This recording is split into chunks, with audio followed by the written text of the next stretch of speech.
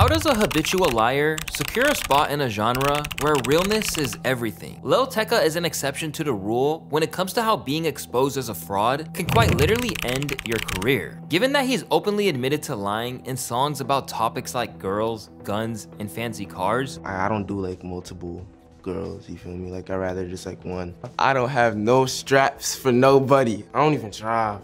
You'd expect that the hip-hop community would give him the same treatment that they gave to rappers like CJ, Tekashi 6ix9ine, or even Slim Jesus back in 2015. However, considering that his latest project outsold notable figures such as Quavo and Lil Yachty, Lil Tecca clearly discovered a successful formula that his predecessors were unable to do. It's your boy Louaista, and today we're going to be investigating how Lil Tecca became hip-hop's most successful hypocrite. But before we get there, let's take a look at his come up. And as you'll see, he lived a life that was completely different than what he would eventually start to rap about. Born Tyler Justin Anthony Sharp in Queens, New York, Tecca may have been born in one of hip-hop's hotspots, but eventually he moved to the comfort of Long Island by the 7th grade. As a result, he didn't make a name for himself rhyming in a cypher or on the street corner like many other New York rappers. Instead, much like other famous cap rap specialists YB and Namir, his first experience as a rapper came over a gaming headset. How'd you get into actually making music? It was on some Xbox shit. We was like roasting each other, and then I was like, I don't want to roast you on Xbox no more. I'm going to roast you on SoundCloud. After that, he started spitting in real life and got himself taken to the principal's office in the process. After that, I started dissing people in school. And then my guidance counselor found out. And then I deleted all the diss tracks. Although he was initially rapping just to poke fun at his friends, making diss tracks helped Tecca understand the power of punchline, and also the importance of exaggerating to get a response out of an audience. Nonetheless, Tecca knew that from the very moment he started rapping, that he wanted to make a living off it. I just felt like I had to go crazy. Like, I felt like I ain't had no space to leave nothing on the table. Like, I had to take that opportunity, for real, for real. Despite the fact that he was barely a teenager, Tecca was laser focused on achieving his goals, and just didn't realize how fast he would be ushered onto the world stage. As a young kid, I already knew what I wanted to do, so I was 14 feeling like all the people at the top are 20, whatever. In 10 years, I'm gonna be 24, they're gonna be 30 something out the door. I definitely didn't see it happening the exact way it happened. After steadily building a name for himself in Long Island, everything would change when he dropped a little track by the name of Ransom.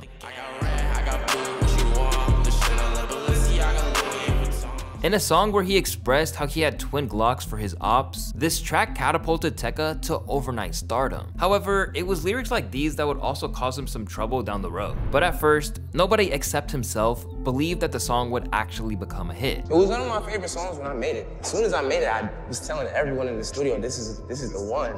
But everyone was saying Did It Again was the one that day. I'm saying Ransom. At just 16 years old, Tecca already knew when he had a hit on his hands. And when Ransom dropped, it instantly put him on everyone's radar. After Cole Bennett took a chance on the unsigned artist, the track became the 4th most successful song in the history of the Lyrical Lemonade channel, up there with the likes of Eminem and Juice WRLD. And as of June 2022, it has since garnered over 1 billion streams on Spotify as well. Even crazier, it peaked at number 4 on the charts, which took Tecca from being an absolute nobody into a territory that even rappers who've been doing this for decades can only imagine. No one, including Tecca and his manager, expected it was going to blow up like that, or even land him a record deal. The week after we dropped Ransom, I just got a random call. I was like, hello, who's this? And I was like, this is Alex from Billboard magazine. I was calling to get information about Lil Tecca because we have him charting here with Ransom. I think I found out in the morning, and my mom told me. Had there been label interest? For a fact.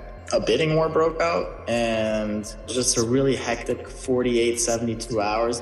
When the time was right, time. Suddenly, Tecca had the world's attention with his smooth flow and evident talent for melody. The only problem that he had was that as far as lyrical content went, there was nothing authentic about them. As rappers often do when they come out the gate, Lil Tecca insisted that his music was 100% him in an interview with DJ Booth, saying, "Doing me is just how it should be. If it's not like that, then there's something wrong." However, it became clear that Tecca's interpretation of doing him was different from the typical definition in the rap game. Instead of rapping what his real life was like on Long Island, Tecca's attempt at doing him came from emulating the lyrical content of his influences. Chief Keef was like, it made rapping look cool to me.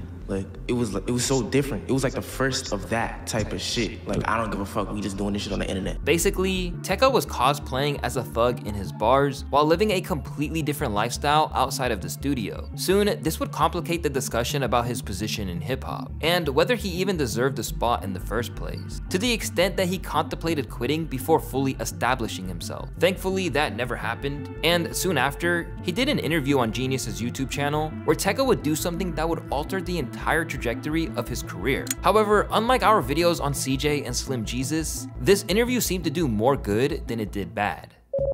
Taking one look at Tecca back then, complete with braces, glasses, and his general energy, it was probably easy to tell that he wasn't doing dirt in the streets like he said in his lyrics. In fact, even as Ransom took off, this was one of the main criticisms that he faced when the video dropped on Lyrical Lemonade, such as this comment that got 30,000 likes saying, "Why Tecca look like an uncomfortable 13-year-old who went to a party with his older brother and is scared to ask to leave. Most rappers, Lamborghinis and grill. Lil Tecca, braces and golf carts." People always have their opinions, but people were first alerted to Tecca lying in a major way when he hopped on Genius to discuss Ransom in June of 2019. Now, most artists appear on Genius to give the deeper meaning behind their lyrics while simultaneously hoping to reach a broader audience. But for Tecca, he literally went on there to reveal that he never even held a firearm, despite all the gun-toting talk on his records. I got 2 twin Glocks, turn you to a dancer. I don't have no straps for nobody. I don't got no straps. This small but hilarious clip went viral, leading to the interview becoming one of the most viewed videos on the Genius channel. So when he returned to the platform to discuss his song Did It Again, he went even further and completely revealed the truth to his audience in a way that's not often seen on Genius. I got a pack, hit him and do it again. I'm fucking a friend. I have a girlfriend. I don't have no young ladies. Don't DM me. Got airline, took one again. Crashed Ferrari, so I hopped in the Benz. I don't even drive. I don't even know how to drive. That's dead. Talking about fashion and firearms that he never even touched, Tecca was unsurprisingly trolled for all the capping, with people struggling to believe just how blatant he was about it. As news of Tecca admitting his own lyrics were fake began to circulate, some fans started viewing him as a representation of what's wrong with rap. Hey, don't let that Lil Tecca shit convince y'all that it's cool to cap in your raps. The world needs more genuine shit. We got enough cap on the charts. Hip-hop has just turned into who can cap the most. Lil Tecca was talking about driving foreign cars when he ain't even have a license. But in Tecca's defense, he wasn't just doing this 1 minute, then backtracking the next to try and save face. Instead, he leaned into it and tried to make his audience feel stupid for being bothered by what he was doing. Having a gun don't make anyone gangster. So rapping about guns don't make you want to be gangster. You just rapping about guns. Like I rap about fucking bitches, and I have a whole girl. I ain't fucking none of these bitches. Period. If you don't like what I'm talking about, go listen to someone else. It's that simple. In another interview, Tecca claimed that he can do the things he's rapping about, he just chooses not to do them, and that he just wants to rap and make the music he likes. Even with his expose on himself, Tecca's 2019 I Love You mixtape was massively successful and landed at number 4 on the billboards, even with no features, other than Juice WRLD hopping on the remix to Ransom. But as he was experiencing the greatest success of his life at the age of 17, Tecca felt the pressure to the point where he almost gave up. He hinted that he might quit just 3 months after the song's release, in a tweet where he wrote, "I love y'all. Shit won't be continuing as long as y'all thought. There's like 30 other rappers that sound just like me. Y'all will be good." Suddenly faced with adjusting to fame before he was even 18, as well as being trolled by critics who felt that him living a lie in his music meant that it was invalid, Tecca clearly found out the hard way of what it's like dealing with too much success at such a young age. But when it came to deceiving his audience, he really shouldn't have worried, because while previous generations would have found that to be offensive, the sales and the support he got online showed that his fans didn't really care. In fact, they found it refreshing. For instance, in a Reddit post discussing how Lil Tecca admitted to capping on every song, some users claimed that this was the main reason they liked Tecca, specifically for how he doesn't give a fuck. This was backed by another comment reading, "Tecca is the realest rapper. He straight admits he never shot anyone, and he just says stuff that sounds good on tracks. I don't see how that makes him fake. Could he rap about stuff that he actually does? Yes, but who wants to hear about a 16-year-old playing GTA, shooting hoops, and doing homework all day?" As Tecca continued to drop music and featured on tracks from Internet Money among others, he had been so successful that he chose to reject being on the XXL freshman list in 2020 because he already outpaced it. Now, you may think that Tecca was being a bit too full of himself here, and that these type of results would either stagnate or drop off eventually. However, if we compare how his music has aged in comparison to his peers like Lil Pump, Smoke Perp, or YBN Namir, you'll see that Tecca is miles ahead of them. Tecca released 2 albums in 2019, and while they performed similarly and kept his name in the conversation, they didn't have the same impact as his debut project. This could have easily been perceived as a falloff or that he wasn't as good as he once was, because historically, child stars don't really stick around. Rappers like Lil Pump popped off at 17, and by the end of 2020, he was pretty much already irrelevant. Plus, Tecca had that reputation as a liar hanging over him. But while someone like Lil Pump had fallen off because people got sick of him, Tecca did the smart thing and took a step. Along the way, he leveled up his mindset and found out how to turn his weakness into strengths. After his project We Love You Tecca 2 dropped in August of 2021, the Long Island rapper kept a pretty low profile. Aside from an occasional feature here and there, not much was known about his next move. That is until, almost out of nowhere, he proved that all that time away hadn't been wasted when he dropped the song titled 500 Pounds. And I live in enough, this blunt, I'm taking a puff. Start, I feel like it's sus. This song went pretty hard, gaining nearly 13 million views in just 4 months, a pretty impressive stat for a non-mainstream rapper. And straight away, his fans were happy to welcome him back. The first track to drop from his new project Tech, the press run for the album stressed that while other rappers from his class stayed static or refused to evolve, he actively took time to hone in on his skill set. When you practice and care about your craft, you get better over time. Even if I thought I was good a year ago, looking back now, I'm way better now. I'm way better at speaking about what I'm going through and actually translating it in a way to where it's inviting people into my world instead of just blurting information at people. Like, yo, I'm sad right now. Yo, I'm happy. I just bought a Gucci bag.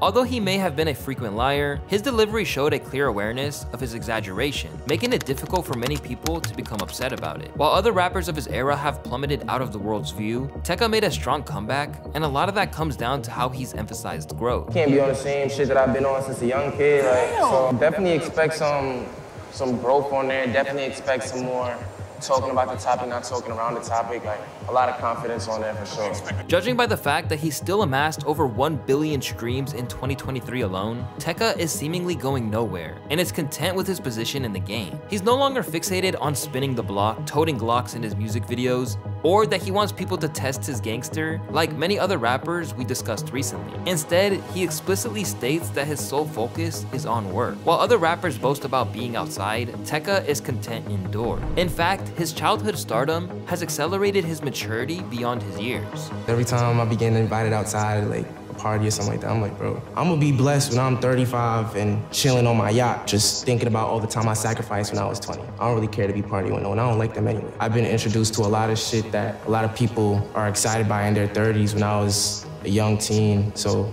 right now, I look at all that shit and I'm like, bro, that's boring. I don't want to go to the club and spend a bunch of money on bottles. That's boring. Let's do some other shit. Let's make some money. You trying to spend money. With the Tech album outselling projects from huge rappers like Quavo and Lil Yachty with 41,000 units, the 21-year-old has proven that gaining success beyond your wildest dreams at a young age isn't a death sentence. And even today, he's still openly capping in his raps. I don't think nobody know nobody with 500 pounds. If you got 500 pounds, I don't know if I trust you. That's a lot of stuff, 500 rounds. I don't know if I trust you either. Against all odds, Tecca hasn't just survived, but he's thrived to the point that young listeners today actually see him as an inspiration because of his maturity and how he's outlasted other rappers in his position. I just love watching Tecca interviews and the way he expresses himself. I learned a lot from him. Tecca seems so comfortable as he's grown as an artist. Happy for him and love the album. Thrown into the spotlight at the age of 16, Tecca had to grow up fast. So it's not surprising that he ventured down a risky path, one that he might have not escaped unscathed in earlier generations. But whether you love him or hate him,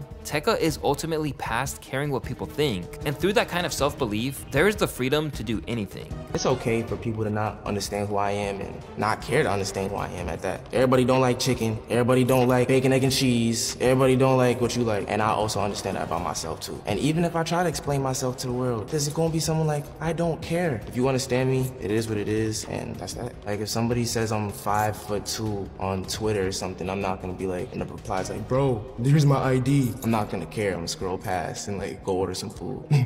Okay. Done making apologies or trying to prove himself to anyone, Tecca's career prospects are looking incredibly healthy. So whether you want him to win or you'd rather that the years he spent capping came back to haunt him, it looks like he's not disappearing anytime soon.